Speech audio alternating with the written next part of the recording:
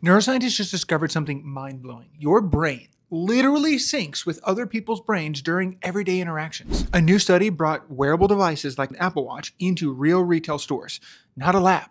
Real environments, real salespeople as well. The study showed that brain synchrony between the salespeople and the customers was extraordinarily predictive of sales and behavior. With just tracking the salesperson's brain, researchers could predict with 80% accuracy which customers would make a purchase. Oh, and that was before the customer ever made a decision. Kind of crazy, right? And this isn't telepathy, okay? This is something that neuroscientists call neurosynchrony. Your brain isn't solo when you shop. It's dancing with the brains all around you. Just like when you share a connection when you're watching a movie or doing something with someone else, your brain is sharing a neurophysiological connection. It's like a secret handshake between brains.